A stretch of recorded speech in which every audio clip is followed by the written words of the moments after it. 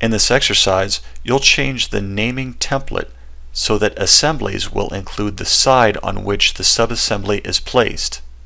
For example, if basic lane subassemblies are placed on either side of the assembly, they're named basic lane left and basic lane right. Performing this task makes it easy to manage assemblies and subassemblies in complex drawings. Open the Assembly-1B drawing in your Tutorials folder. This drawing contains an assembly baseline that does not have any subassemblies attached to it. If the tool palette containing the subassemblies is not visible, click on your Home tab, go under Palettes, and click on the Tool Palettes tab.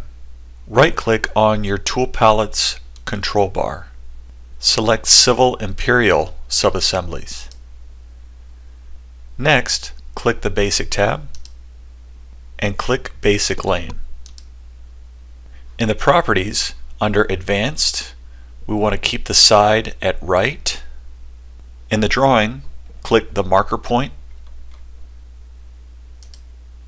on the assembly baseline. The right lane subassembly is now attached to the assembly baseline. Now in the Properties palette, go under Advanced and set the side to left. In the drawing, click the marker point for our baseline again. And now, as you can see, the left lane subassembly is now attached to the baseline. Go ahead and press Escape. Next, in the Tool space, under our Prospector tab, select the Assemblies collection.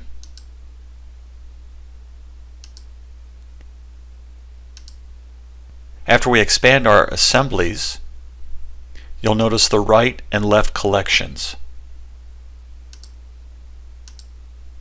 You'll change the naming convention in the following steps so the additional assemblies that are inserted do not use the same name. So let's modify the subassembly name template. In the Tool space, select the Settings tab, and then right-click on the subassembly. Click Edit Feature Settings. In the Edit Feature Settings subassembly dialog box, expand the subassembly name templates. And then along the Create from Macro row, click the value and select this button. Now within the name template, we're going to focus in on the property fields and select subassembly side. Highlight the next counter within this area between the parentheses and click Insert. As a tip, to display the subassembly name in the local language, use the subassembly local name field in place of the macro short name. Click OK twice. Next, go back to your tool space and under Settings, expand your subassembly. Right-click under Commands, Create Subassembly Tool, and select Edit Command Settings. Now expand the subassembly options. In the subassembly name row, click the value cell and select Use Name Template. Then click OK. Lastly, we're going to examine the updated subassembly naming convention. In the Tool Palettes window, select the Basic Curb and Gutter subassembly. In the Properties panel, under Advanced, we're going to change this to right. In the drawing, select the marker point at the top right edge of the travel lane.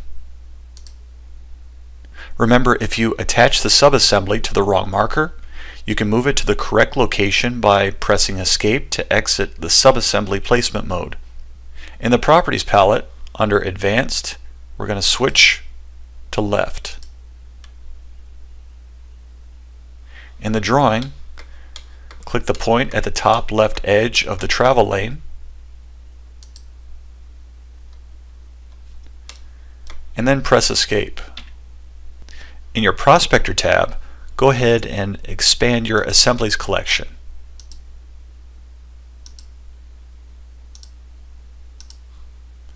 Notice that there are two new subassemblies, basic curb and gutter left and basic curb and gutter right. These names are more specific than those of the basic lane subassemblies. Now note that the next exercise demonstrates more best practices for assembly and subassembly naming in drawings that contain many corridor assemblies. So that's how you go about modifying the subassembly name template in Civil 3D.